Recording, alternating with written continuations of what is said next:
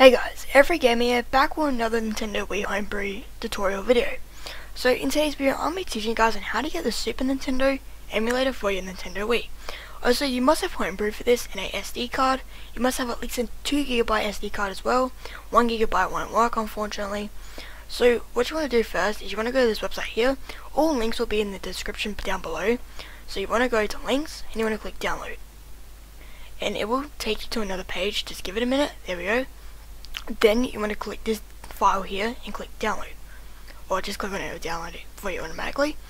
So now since it's downloading for you, you want to go into Emu Paradise. Now Emu Paradise is a website where you can get all your games and like all your ROMs and stuff, so I highly recommend it.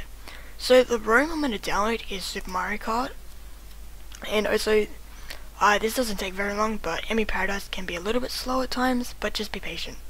So now once you're on this page here, you want to click download links and give it a minute. It will load up to another page and you want to click download and it will take you to one more page. Just give it a minute. Then you want to scroll down and you want to click download here.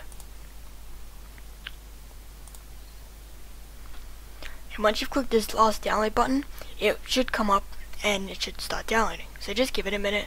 It can take a little bit longer than usual sometimes. It depends on the file size actually. So there we go. So now since my game is downloaded and it's just finished, you want to click on the first file you downloaded and click open. Now you want to click, go away. Now you want to click extract to and you want to click on your SD card. Click OK and give it a minute for it to finish doing its thing. Then now you want to go on here, show in folder, and you want to extract this.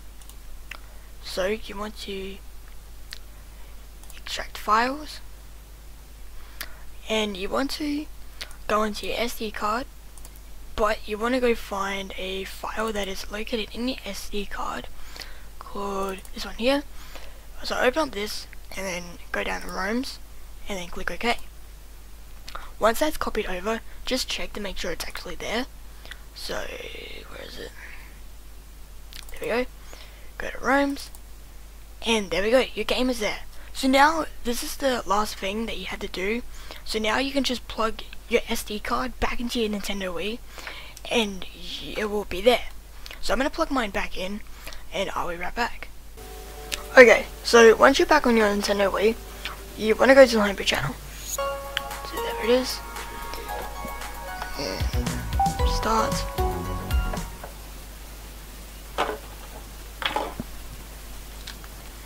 So now once you're in the homebrew channel, you should see the Super Nintendo emulator. So you want to click on it, click load. And also I recommend using a Wii, like the classic controller for this. So let me just start up my game. There we go, it has started. So if you use the classic controller, you can use it more, it's like better to be honest.